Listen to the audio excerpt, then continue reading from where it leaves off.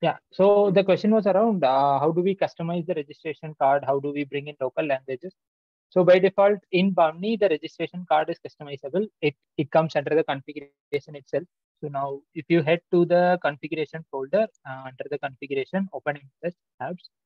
If you head to registration, you will see a folder called as registration card layout, where there will be a HTML file, print.html. You can customize the entire layout, whatever contents needs to be printed. Those can be customized here. And now, for example, if I show the registration card that comes with the clinic config, okay, maybe something to do with my local setup. Yeah. So this is where you can customize, and this as well supports I18N. You can add in your keys, and the values for these keys can be added in the I18N subfolder. Under registration, you'll see for different languages, you can create keys and add it off. For example, for English, this is how it would look. For different languages, those can be added. Yeah.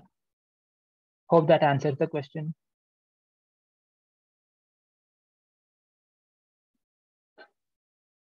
Okay. So let me move on. Let me move ahead to the next topic. So the next topic is about viewing logs. So now, so far we have seen how do we start containers, stop different containers, how do we connect to the database. So the next thing would be, for example, let's say if you face some issues, how do you debug? How do you view the logs? So again, here we have two different approaches. One is you view the logs directly with the help of the Docker client. That is, you get into the environment, you view the logs directly. The other option is we have a centralized logging configuration that's possible with Grafana and Loki. So first, let's quickly see how do you view logs directly with the Docker client.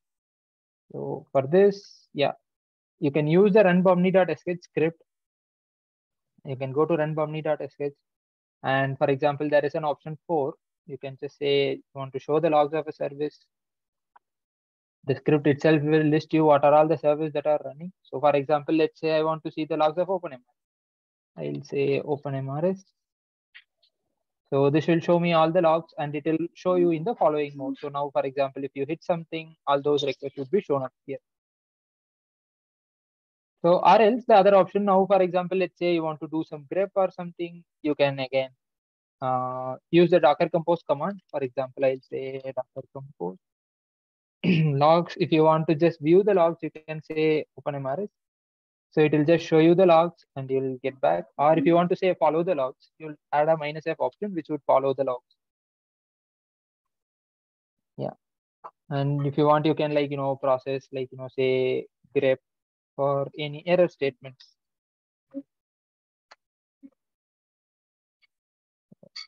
Till now we don't have any error statement, so the grep doesn't give us any results. I can say warning. So this will show what are all the warning statements that has been printed. Yeah. So now moving on to the centralized logging. So to configure centralized logging, we have a wiki page under the running Bahmni Docker section. Let me open that.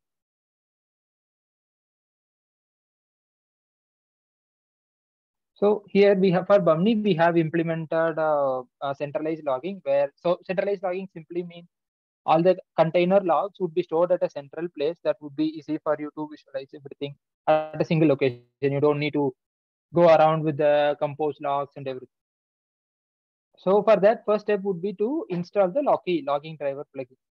So Docker has different plugins for options. So the plugin that we would use for centralized logging is Loki. So first step would be to install the plugin. I have it installed in my local. The next step is we need to update the logging method in Docker Compose. By default, in our Docker Compose, we have the logging configuration for both, which is the default logging configuration, which would use a Docker's default logging setup.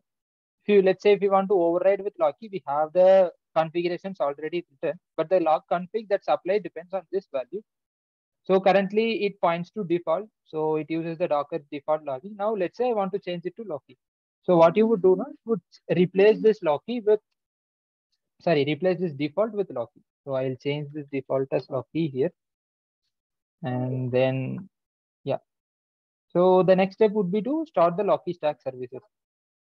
So what we would do is we'll go to Bahmni Docker or Light standard directory, and then we need to update the profile. Now we are starting centralized logging, right? So we need to add in that profile as well. So I'll go to the .env, and in my compose profiles along with Bahmni Light, I want centralized logging as well. So I am adding the logging profile.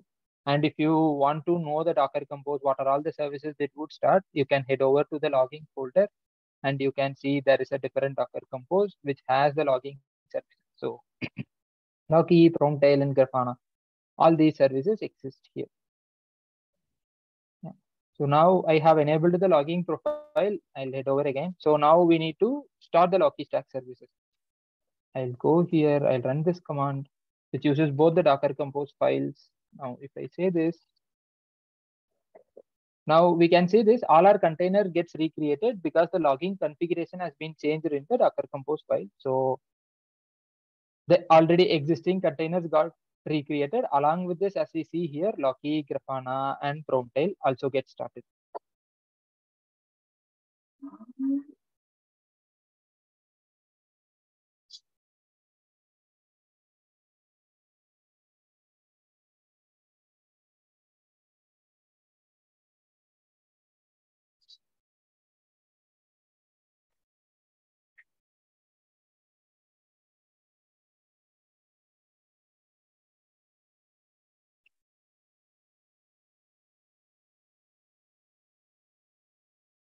Yeah, the containers are started.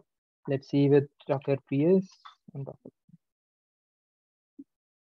So now we can see along with Bahmni containers, we'll see Grafana, Loki, Promtail. These containers related to the centralized logging stack has also started up. So now, as mentioned in this step, now we can go to localhost/Grafana. Copy this probably.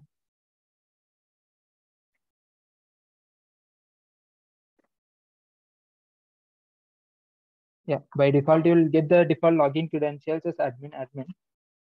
And once you sign in with that, Grafana will ask you to change the password. So please change the password. Don't run your instances with default passwords. So I'll change it to a different password.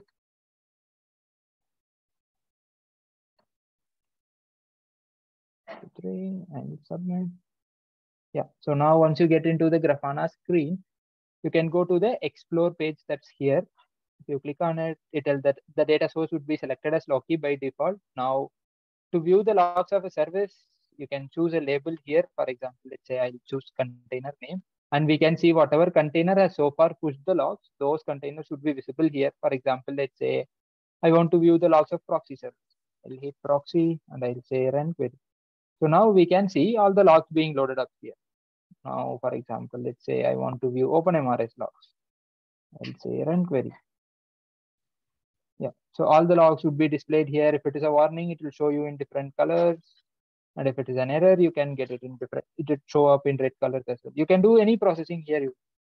So for example, let's say I want to find only the text which contains a warning statement. I'll just add this and I'll say run query. And now we'll get only the warning logs. Now if I say I want only the error logs, I'll just again add error here. Just say run query. Yeah, it couldn't find any error statements as of now. Or let's say, for example, I want to see what are all the paths with API. Or let's say REST APIs, any error specific to a path is being shown. Run query, no errors as of now. Yeah.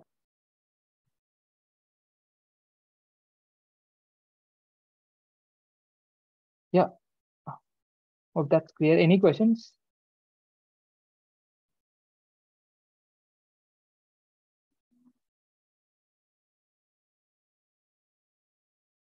Okay. So yeah, then I'll move on to the next subtopic as part of this. Now, Loki configuration. There are different configurations possible. You can go to the official Loki's documentation. And for Bahmni, currently we have configured the retention period. So now Bahmni ships with the default retention period of 24 hours. And this is the minimum, but this can be configured as per the need. So to do so, we can change it in the Loki config.yaml. Now, you head over to our Bahmni Docker directory under logging, you will see a file called as loki-config.yaml. So this is the configuration that is being shipped. So here you'll see a key called as limits config, which says retention period. So now it's set to 24 hours. For example, as per your requirements or your implementations requirements, let's say you want to keep the logs for 5 days. You can change it instead of 24 hours, change it to your requirements in hours. So that's how, and all the logs are persisted with a volume. The more the retention period you enable, your volume should be requirement. That is, your storage space would be needed. Yeah. And even with Grafana, let's say if you want to get some alerts on logs on when an error statement comes, that is also possible. You can configure alerts on the same. For that, you can refer to the Loki's official documentation. Yeah. So this is the Loki. You head to explore screen and then it will open up the Logi log browser and you can choose a container name for, or else let's say you want to see the every container logs. It will just show you Bahmni Lite, and if you run query, all the container logs would start coming up. But this would be difficult. It's better we split it by container name. Let's say I choose container name and I'll say OpenMRS, OpenMRDB, whichever container you want to view the logs, select the container, run query. Yeah.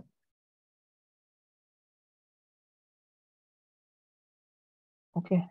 Any questions on this around logs?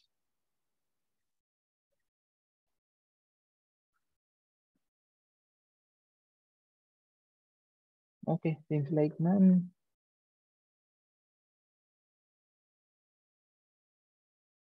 Okay, let's move on to the next topic. The next topic would be an introduction to deploying Bahmni on AWS. I'll hand it over to Umesh.